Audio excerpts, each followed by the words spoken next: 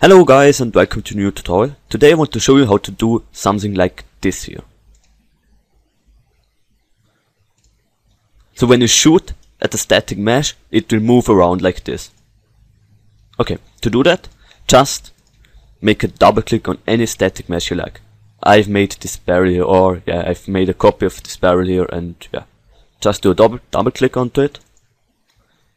Then you have to add a collision, either this collision here or outer convex collision. But as you can see here, it has a collision, so we don't have to add any collision here. Just click onto this, then you see the collision.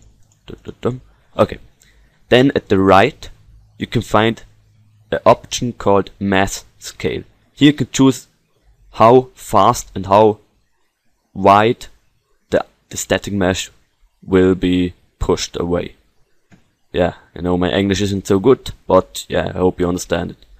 So I will type in 0.3 and then we will try it out.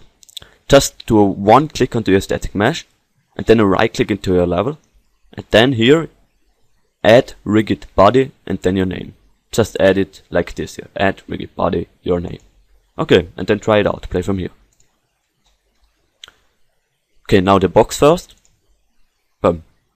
And now our barrel. It will also fly away and you can shoot around with it. Yeah, that's it, how to make something like this box here, and until next time.